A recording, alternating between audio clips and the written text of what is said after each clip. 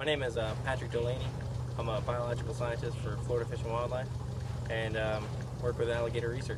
Well, during the summer, that's our main field season. So starting in May, we're going to go out and we actually survey alligators for our statewide harvest.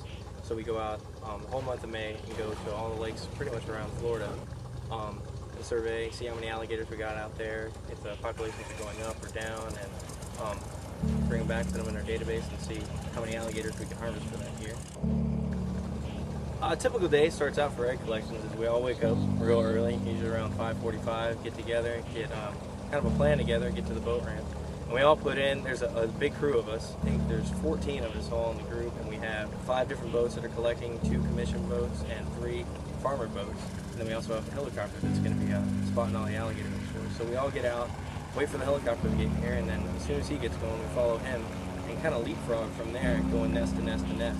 When the helicopter starts spotting the nest, it's going to come up, and we have radios, so we can go ahead and we can communicate back and forth, which is real good, which helps us.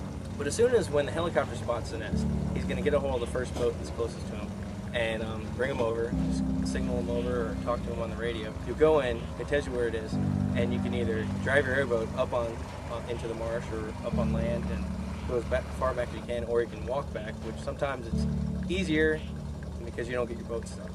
And we start looking for the nest, and we start working our way back there. I mean, you have to be careful because alligators they're very good mothers, and they will protect their eggs with everything they got. So if they're right there, you have to be very careful because they will hiss, and they're very, very aggressive. We had nosed the boat up, we had all the boards going straight down, and I was about ready just to slide right in. And I stopped, and the boat was running, and I heard this hissing. I'm like, huh. And right at the end of my boards, the mama had her mouth open just like that. When we mark them, when the eggs are laid, the embryo attaches to the very top of the egg, and it starts to vascularize all around it. So when the embryo is attached to the very top, and it starts to spread out along there. So in the early stages of development, and when it's starting to develop while it's incubating, if you move it or tilt it, it'll detach and the embryo will die. So that's why it's very important we mark them, because when we're moving them all around, if by some chance we didn't know where the top was and it was flipped over, it would be a dead egg. So it's very important that we mark them just right. When we see whichever way they're facing up in the nest, we just mark the egg. Just collecting eggs out here and driving their boats back in the vegetation, you get stuck a lot. Some boats are better than others. My boat's kind of heavy, and I'm a big guy too, so there's a lot of weight on the boat.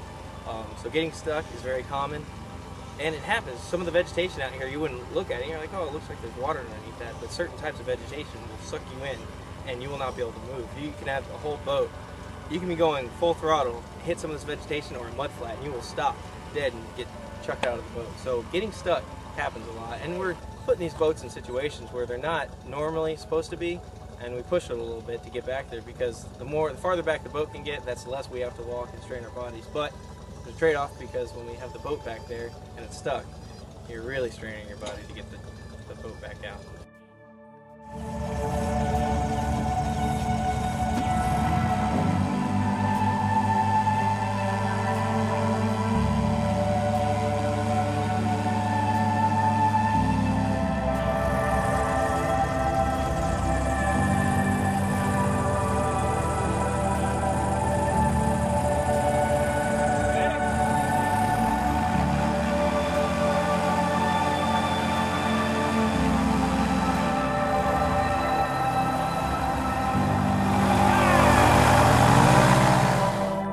Things about my job is just getting to play with alligators. I get to work with kids, I get to go around and talk to schools about alligators, snakes, all types of Florida reptiles. I get to go out and drive an airboat all the time.